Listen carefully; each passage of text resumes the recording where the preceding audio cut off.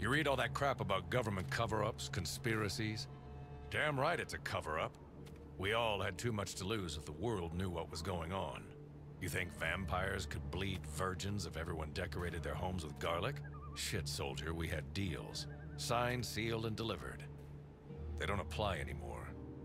From what I hear, Turvey's gone topsy all around the globe, from Wichita to Wallachia. And I'm not sure I like our odds this time. Sir, excuse me for a second. May I? Thanks.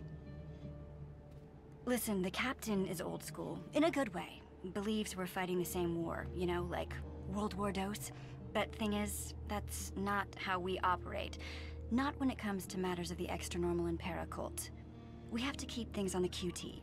Sub Rosa. Fewer people in the know, fewer people know. And you should appreciate that, being part of the Benevolent Conspiracy. The bugs are starting to gain the upper hand out here. Take away the queen bee, however, and they run around like headless chickens in a coop. I understand that it may not look like we have the situation under control, or the right people for the job, but the whole island is under quarantine.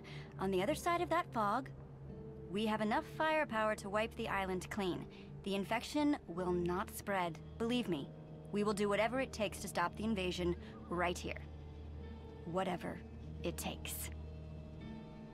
We've got to use our superior training and skills to our advantage. We identify high-priority targets, and we weed them out one by one, leaving the chickens ripe for the plucking.